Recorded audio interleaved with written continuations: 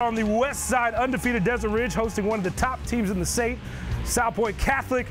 And Coop, let's just call it like it is. They have the best running back maybe to ever come out of the state of Arizona, Bijan Robertson. Check this out here. He's going to Texas, Coop, and this is just incredible. The kid can do it all. This is why he returned kicks. An unreal save, the one-handed to keep it from going in the end zone, makes the entire team miss, and he's gone. 100 yards to the house, 6 of the Salpointe at that point. Robinson was just on another level tonight. 5 rushing touchdowns, 6 total. He was just unbelievable. He was pulled with about 5 minutes to go in the third, had over 500 yards on the ground, very close to a 4A record. Salpointe wins this one, 68-34. All right.